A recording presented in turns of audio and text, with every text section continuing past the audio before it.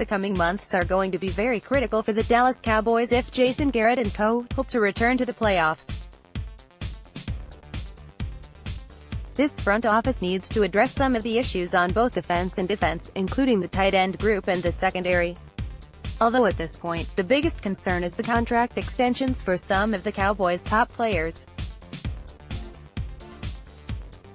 Entering the 2019 league year, the biggest concerns are pass rusher DeMarcus Lawrence, quarterback Dak Prescott, and running back Ezekiel Elliott. Lawrence has spent the past 2 seasons playing under the franchise tag, and he will be a free agent on March 13, barring a contract extension.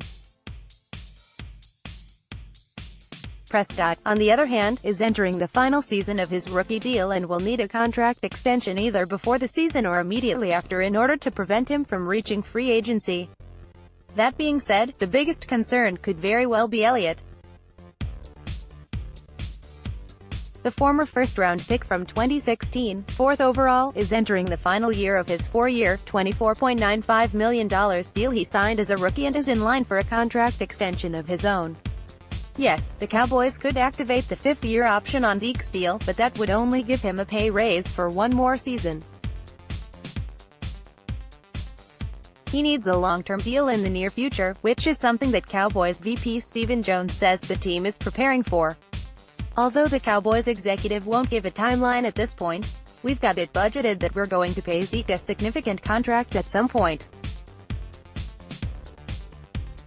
We certainly saw what Gurley got paid and we know that's probably where it starts, and we'll go from there. With Zeke's history of production since entering the league, it's expected that he will top Gurley's 4-year, $57.5 million extension he signed in 2018 that included a $21 million signing bonus and $45 million guaranteed.